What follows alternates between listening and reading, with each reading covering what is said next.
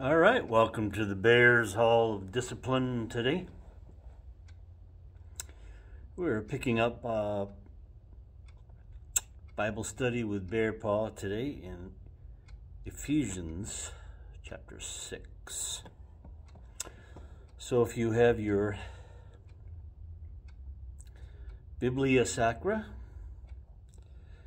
your Holy Bible, turn with me, if you please, to Ephesians chapter 6.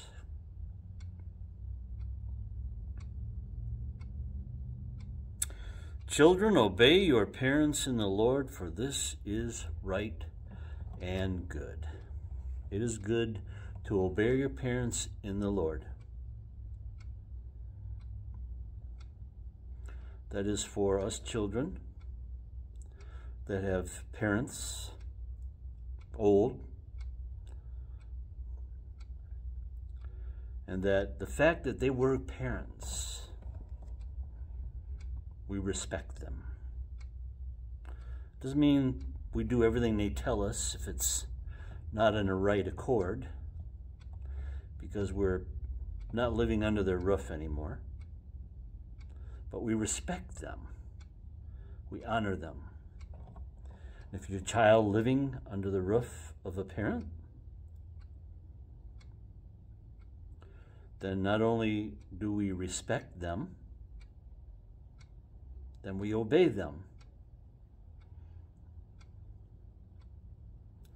in the Lord. If they tell us to do evil and wicked things, then we say no, because the Lord takes priority. If they say, I don't want you to, date this person, drive this car, or whatever, then we respect that. And we do the best of our ability to obey that. Yes, sir. No, sir. To the best of our ability. Honor your parent, respect them.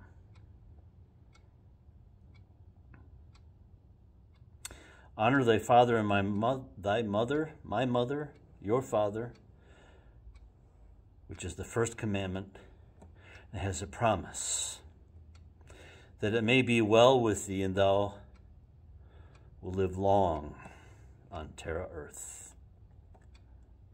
Now to the fathers. Fathers, don't be a hypocrite to your children.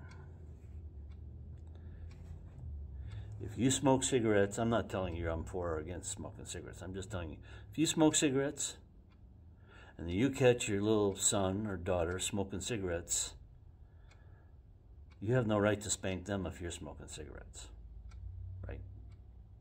So if you tell them, I don't really want you to smoke. I smoke, but I don't really want you to smoke. You can't come down too hard. But if they start bringing home marijuana or whatever from school or from their job or whatever, then you say, no, that's forbidden in our home. Maybe you give them a warning and say, no more. Next time, you're going to get, whatever disciplinary actions you take as a family.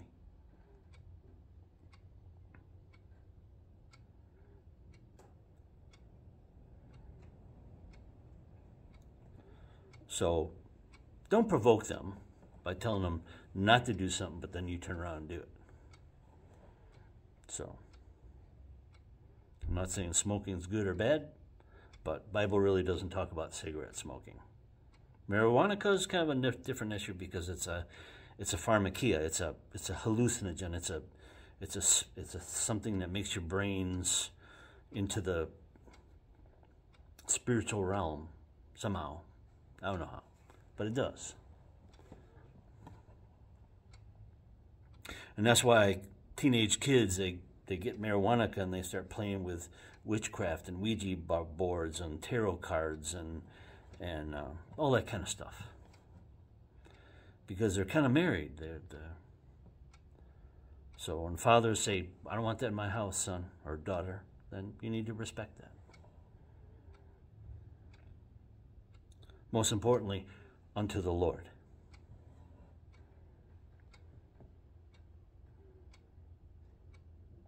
So don't provoke your kids.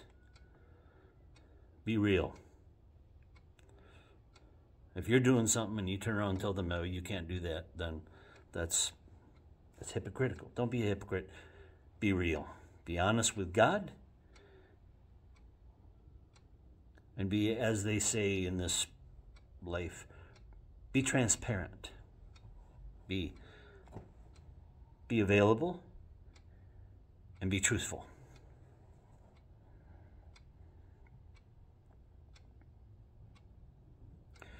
Read the Bible to them. Don't tell them to read the Bible and then you don't read the Bible. You read your Bible, Pops. Papa Bear, Mama Bear. Read your Bibles. After you've read your Bibles, then you can read your Bible to the children and tell them, well, now it's not your turn to read your Bible in your bedroom, Susie and Johnny, or whatever.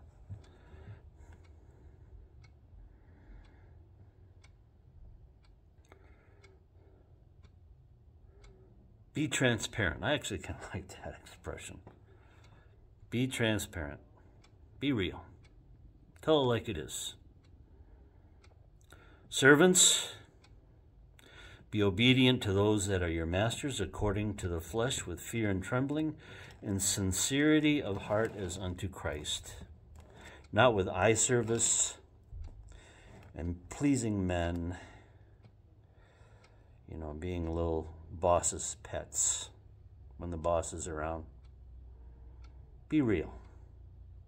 If you're in a country or a land where there's, you're almost like slaves. But unto the Lord, you do godly things. They ask you to do ungodly things, you say no. Not with eye service or men pleasing, but be servants as unto Christ, doing the will of God from the heart, with good will, with a righteous heart, performing that labor as unto the Lord Jesus Christ. And let God get the glory in your job, in your work, in your labors.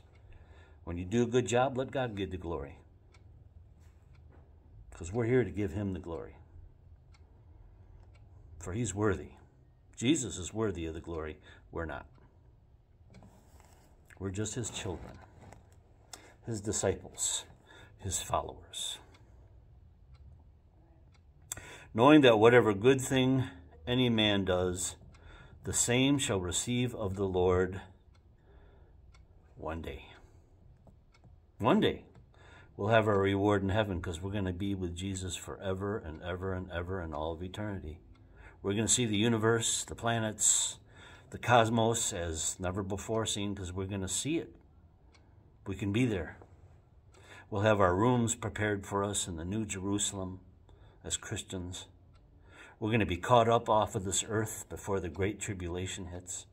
We're going to spend eternity in heaven, in mansions and streets of gold, as God puts wrath upon this earth to the wicked and disobedient,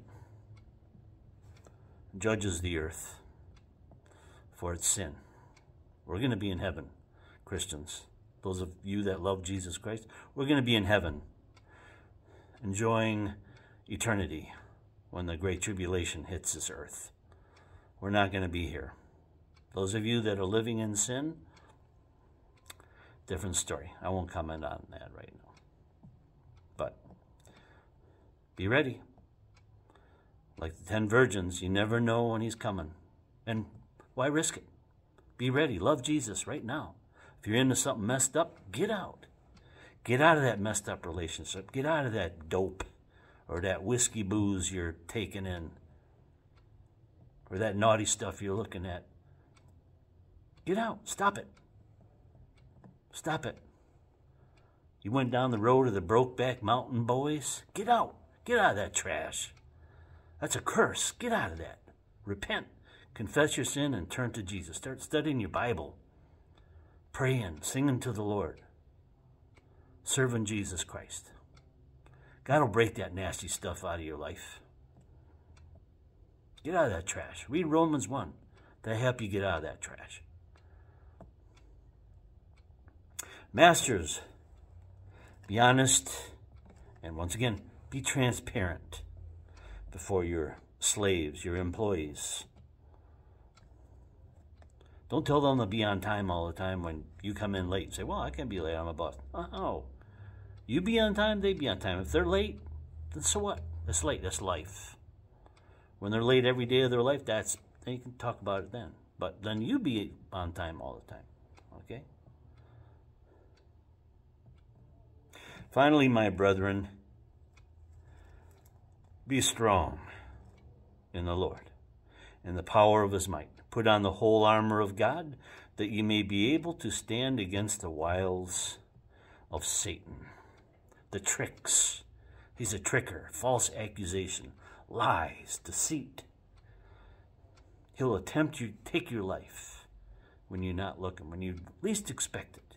He'll have friends turn against you when you least expect it.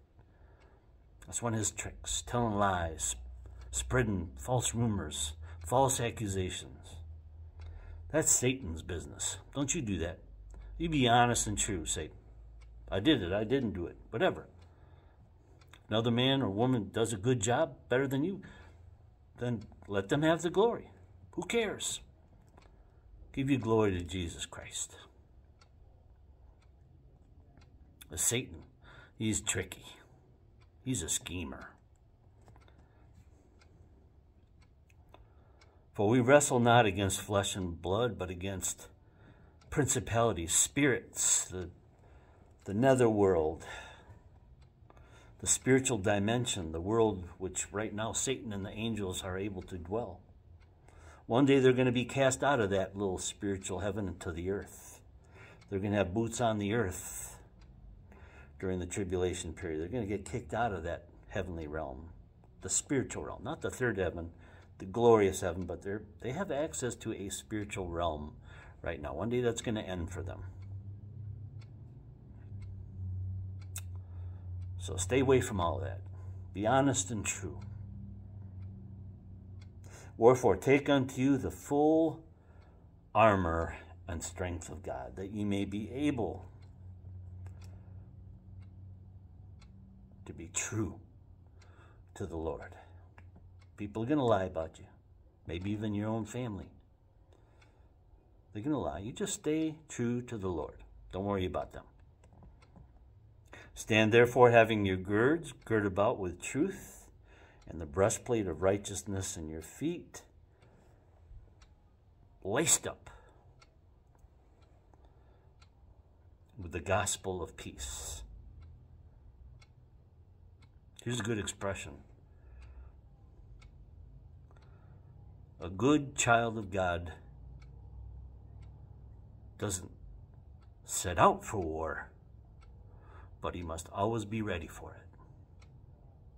If you're a man, woman, maybe a single mom, single dad, try to keep your body in shape. If you're in a wheelchair, keep your mind in shape, your choices, your mouth, your ears.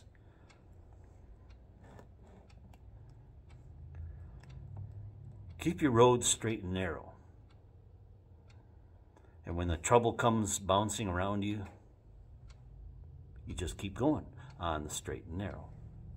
You don't need to change anything. You just keep going in the narrow road unto eternity by faith and repentance in Jesus Christ. Above all, taking the armor, the Kevlar of faith. When you're wearing spiritual Kevlar, you don't care about the M16 rounds from Satan.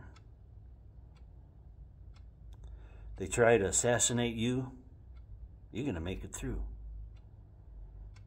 Because your heart has been true to the Lord. Take the helmet of salvation and the sword of the Spirit. The M27 of the Spirit. The assault rifle of the spiritual realm. Prayer. Bible. Praying in the Spirit. Singing in the Spirit. Trusting in the Lord. Repentance. Confession. Obedience. Belief in Jesus Christ the Son unto our Heavenly Father, and let the Holy Spirit just move through you.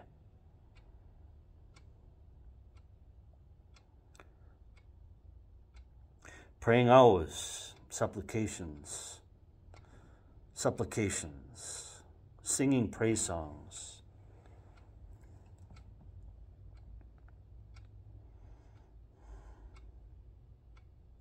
Then he says, pray for him, that God may encourage him with the right words in a hostile environment. For he is an ambassador in bonds.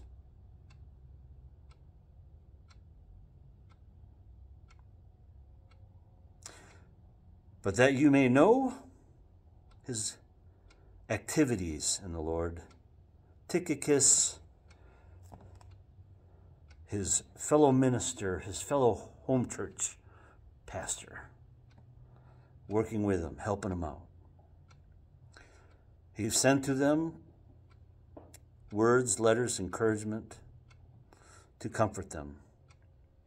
Peace be to the saints in Christ Jesus, love, faith from God our Father, Yahweh, and Yeshua, our Lord Jesus Christ. Grace, Kyros, grace,